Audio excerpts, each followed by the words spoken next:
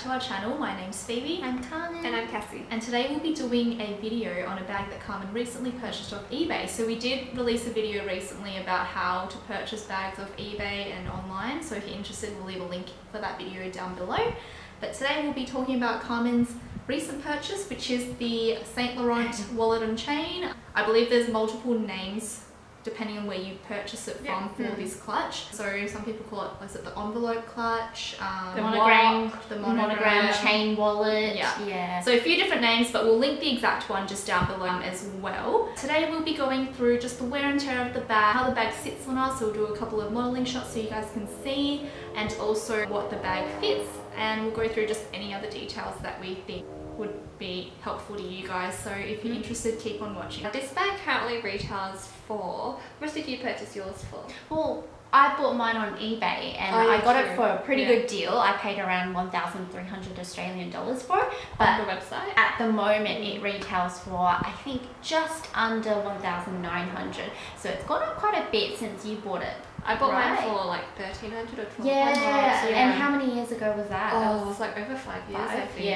Yeah. So they do increases pretty often, but yeah, I think my purchase was a pretty good deal. And the good thing with Saint Laurent is we don't recommend purchasing it off the website. Like you get it off Farfetch and like Theresa and all that, and you get discount codes, and you don't need to pay full price for it. Exactly. And even if you get like a 10% discount code, it's already a couple of $100, so definitely worth it.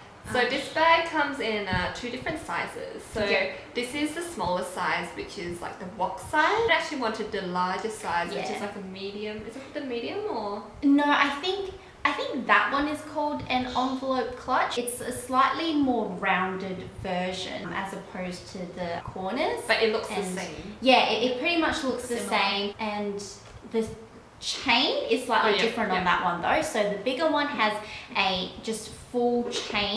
These ones here, they have a little leather bit at the top of the straps. So slightly different. Your colour is called the Fard, mine's called isn't Fard. it? Yeah. And yours is a...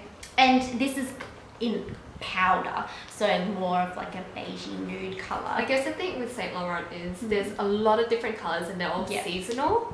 So if there's a colour that you like, you should just go for it. Yeah. I know this particular colour gets released quite often though. I think I haven't seen mine. Oh, your colour hasn't. Yeah, ever since you bought it, they haven't released it's so nice though. But they have like all different types of colours. I love all their neutral colours. They always just do such a good job with it. And they always do slightly different shades of beige as well. Like Phoebe had a Saint Laurent bag as well, in a beige. Bag. It's also called powder. It's called powder as well. But is it the pretty same? sure it's the same colour. Exact same colour. Yeah. That they've recently also released, I think it might be called the Uptown clutch with the chain. Oh yeah. I know that one.